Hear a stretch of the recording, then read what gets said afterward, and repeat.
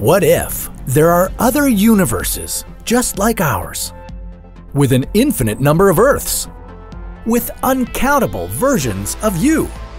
And what if we don't have to look too far to find them? Maybe a mirror version of our reality is right here. This is What If, and here's what would happen if we could open a portal to a parallel universe. Our universe began when a small but very hot singularity exploded in the Big Bang 13.7 billion years ago. But maybe it wasn't the only one to be born then.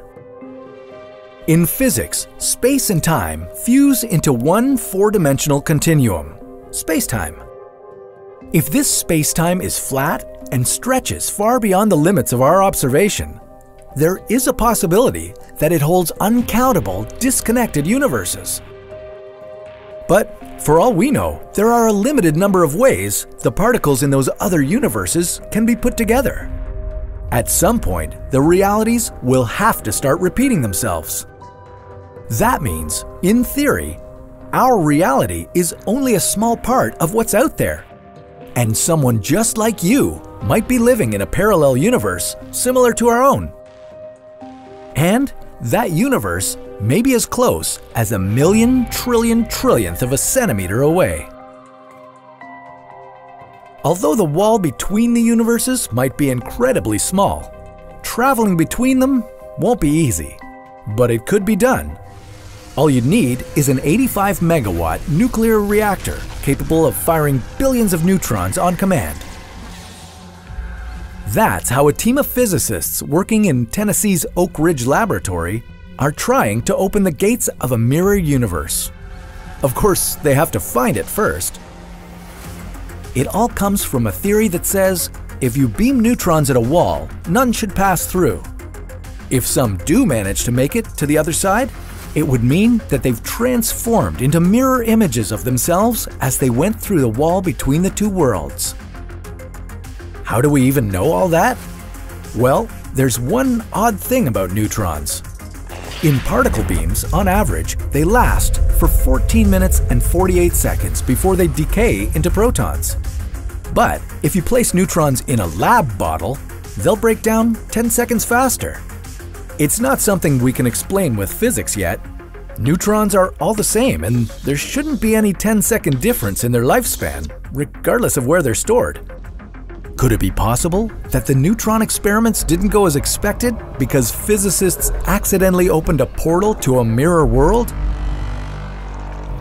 That would be the first evidence that a mirror universe exists right next to our own. A mirror world with mirror atoms. Maybe even a mirror Earth. An entire mirror world, almost totally cut off from ours. Could you meet another version of yourself in that mirror world? Now, it gets a little complicated. Even though particle configurations can repeat themselves, the odds of finding a portal to a parallel universe that's exactly the same as ours are close to zero. Think about it. There are a novum vigintillion particles in the universe. That's the number 1 followed by 90 zeros. Every single one of them would need to have had the same interactions for 13.7 billion years to create an identical universe to what we have now. The mirror universe would most likely have its own mirror laws of physics, but it's hard to know for sure because nobody has detected a single mirror particle yet. Maybe we shouldn't be searching for answers in a lab. Perhaps we should be looking in space itself. Our universe is full of dark matter. We can't observe it directly, and we have no idea what it's made of or how it works, but we know that dark matter is strong enough to stop galaxies from flying apart. Yet, we can't find it. Perhaps the reason is that dark matter is leaking from a mirror world into ours. If we could detect that, it would confirm that a mirror universe exists. Because we know that there's 5 times more dark matter than there is visible matter in the universe, you've got to think that a mirror universe is much more massive than the one we live in.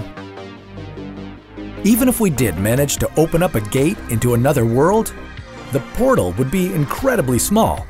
Too small for you to see anything without some very powerful lab equipment. We'd still be dealing with neutrons and protons, remember? You could only enter that realm if you had the ability to shrink yourself to the size of an atom. But that's a story for another What If.